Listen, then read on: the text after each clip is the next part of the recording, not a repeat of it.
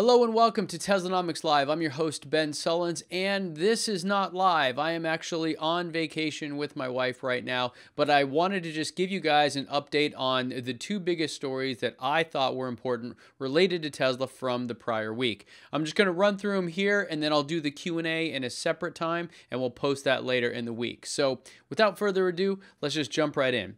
The first story that I want to talk about is the updates to Autopilot for the Model S and Model X. And this comes to us in version 10.4. You can see the head of AI for Tesla here tweeting about it, saying, "It's very rewarding to watch the early feedback on our latest Autopilot update, a result of a fairly extensive rewrite, working hard to get more of it polished and out there." So this is exciting. I am really happy to hear that they're making progress on Autopilot, and it sounds kind of like what we'll see with the Model 3 dip, that maybe they're past that slowdown and they're headed towards a place where we can see some new features. I foolishly got excited about this and then jumped over to the Autopilot page on Tesla's website, saw the stuff that they've listed at Enhanced Autopilot for a long time, and thought that that was actually here. I thought that they were actually announcing that stuff. And as it turns out, no, that was not the case.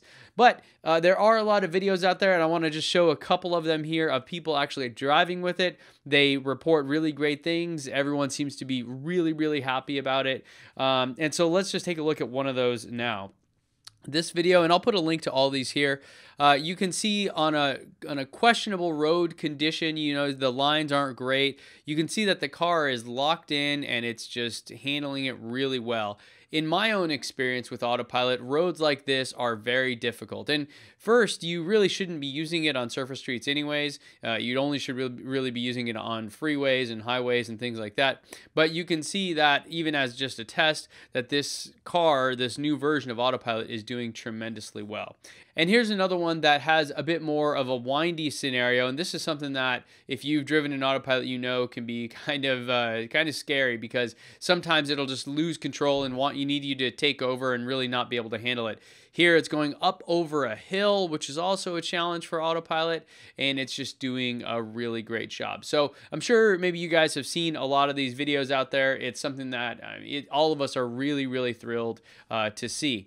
Now, the thing about this that someone posted on Reddit, which I thought was an interesting comment, is that because of this, there may be an unintended consequence here. We may start to get too comfortable with this and actually rely on it too much. Remember, it can't stop at a stop sign. It can't stop at a stoplight. So there are still a lot of things it can't do. And so we really need to make sure and just remember that it's really not full self-driving yet, and we need to pay attention at all times, as good as it is appearing to be in this latest update.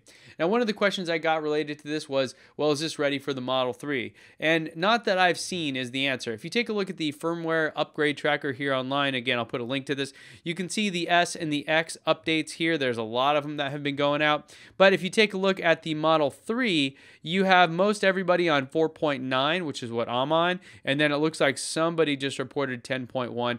I haven't seen anything about Model 3, Autopilot updates and all that.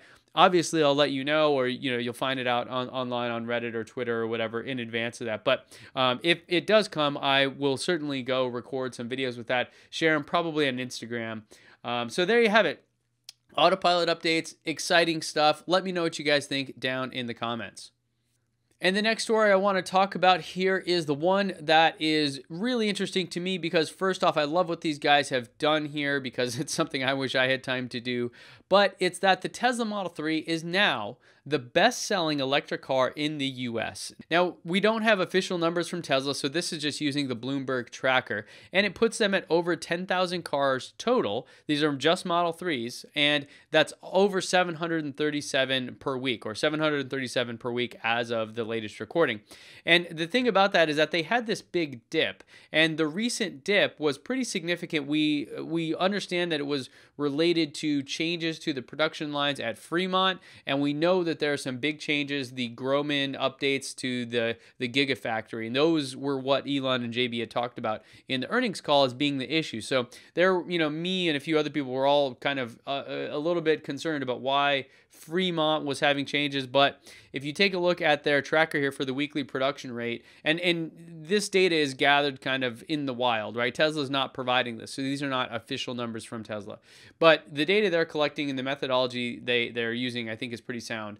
And so you can see that, yes, it dropped down significantly, and then it's starting to pick back up very quickly. So they're still far off from their target of 2,500 per week by the end of March. Literally just a week and a half or so away. So, but it seems like the bumps are smoothing out. It seems like some of the hurdles that they maybe had before with the production bottlenecks are resolving, and it's picking up. I'm going to pay attention to this very closely, as I'm sure many of you guys are. So stay tuned on Twitter and all that stuff, because I will be covering this kind of in depth. Now, whether or not they can hit the 2,500 by the end of March, I'm not too concerned about, because if the Groman stuff is the new automation stuff for the Gigafactory for Model 3 is in place by then we're going to see a 2x, a 3x, even Elon reported maybe a 4x jump in productivity in a very short period of time. And so even if they don't hit that by the end of March, I think, by June we'll be looking at big numbers, or at least that's as it seems currently based on the data here. So I'm curious what you guys think about this. Obviously, Tesla is still far off from their original estimate. Let me show you that chart down here. Yeah, so you can see they're still far off from that. But as these kind of S-curves work, we are still in the very early days. So there's a lot to come, and I'll be following it. I'm sure you guys will. I'd love to know what your thoughts are about this down in the comments there. So thanks for watching, guys. I'll be back to my regular live programming on Mondays next week. And until then, don't forget, when you free the data, your mind will follow. Thanks for watching, and I'll see you guys back here next time.